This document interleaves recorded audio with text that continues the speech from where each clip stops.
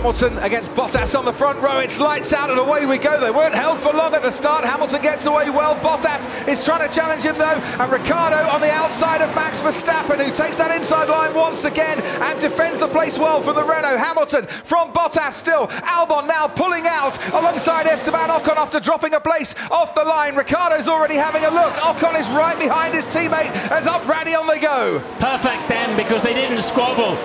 They did not squabble. Verstappen and Ricciardo then right in the sweet spot. Verstappen is already putting Valtteri Bottas under huge pressure. Here comes Danny Ricciardo on the inside as well. Hamilton leads into the chicane from Bottas, and then Verstappen and Ricciardo side by side. Then comes Esteban Ocon, and Ricciardo goes off the track. Ocon ahead of Albon, and then the racing point of Lance Stroll, who's made up places at the start here ahead of his teammate Sergio Perez, and it's a very good start indeed for Charles Leclerc, who's up to 9th.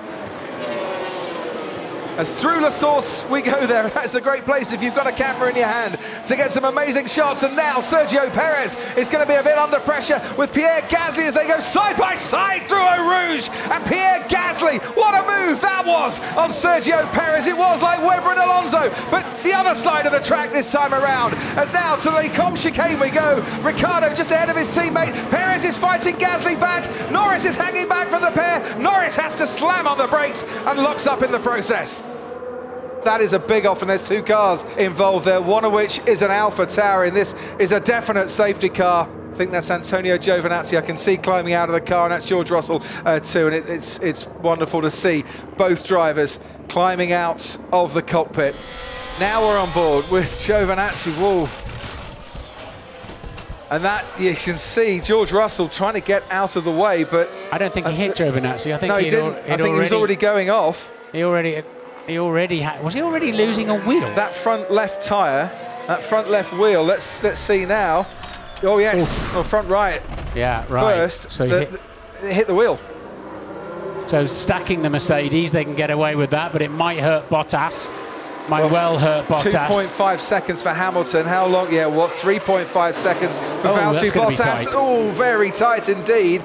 Bottas does stay ahead of Max Verstappen. They're double stacking at Renault as well, so Bottas compromised. It could also hamper Esteban Ocon here as well, which might be good news for Alex Albon, who was stuck behind Esteban Ocon. Ricciardo stops for 2.9 seconds, only a tenth of a second longer, but Ocon has lost out there to Alex Albon as the safety car peels away and the light goes green. Hamilton is away from Bottas. Verstappen, though, really fancies his chances. Now we can go racing again. Pierre Gasly in 4th, didn't pit. Sergio Perez on the soft tyre, didn't pit. And into La Source we go. Behind the racing point, the two Renaults of Ricciardo and then Alex Albon and Esteban Ocon, so the Red Bull in between the two Renaults there as we head down the hill, and Sergio Perez very much keeping on Pierre Gasly's tail here on that soft compound tyre. He might make a move here on the Alpha Tauri. Hamilton is away once again and off into the distance. Bottas seems to have survived the threat from Max Verstappen. Pierre Gasly is looking to defend against Sergio Perez, no way through for the racing point. This is how Kimi Raikkonen managed to put his Alfa Romeo ahead of the Ferrari of his friend and former teammate Sebastian Vettel. Neat move by Kimi. Sebastian Vettel fought that for as long as he could and then realised that, well, the Alfa was there occupying a place on the track where he'd like to be. On board with Daniel Ricciardo, though, has got DRS, and he's got Sergio Perez in his sights, and Daniel Ricciardo puts his Renault up into 5th place. I rather get the feeling that Racing Point, whatever pain Perez is going to go through now, they are hoping there's going to be a bigger gain come the end of this race when he'll have much fresher tyres, but the pain might be continuing for him because here comes Alex Albon. He's going to have to go the long way round at the bus stop chicane, brakes that much later than Perez has the grip to do so, and a nice move from Alex Albon to get rid of the Racing Point and put that Red Bull up now into 6th place. Through Eau Rouge and up Radion to the Kimmel Straight, where the DRS will open for Daniel Ricciardo to give him 8.5 kilometres of extra pace, and he probably doesn't even need that because look how he's breezing past Pierre Gasly, who hasn't stopped in this race so far and has just conceded 4th place to Daniel Ricciardo, who's back where he started.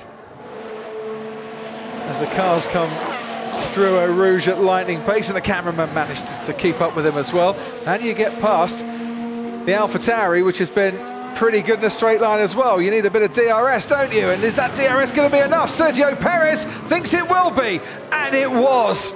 And he judged that to absolute perfection.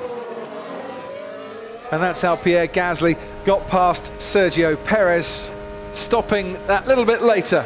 Could they have brought him in? Had they had any chance to bring him in during the safety car period? Oh, here we go, Esteban Ocon. He's going to try and make the move. Esteban Ocon does get past Alex Albon, and now Albon is going to be put under pressure by Lando Norris as well. So Ocon moves up into 5th place for Renault, 4th and 5th for Renault. Hamilton picks up another win.